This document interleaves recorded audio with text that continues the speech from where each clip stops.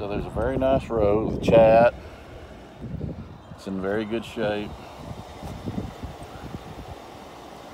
These are the 4 lots, a little more than 4 acres here.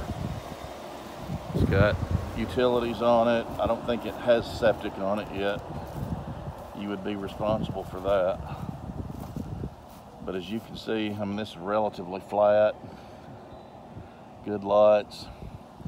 These lots are $30,000 for one, $55,000 for 2. I'd want 2 if it was me. You can see the brush back there. These go all the way back to the river, and the bluffs are immediately back behind you.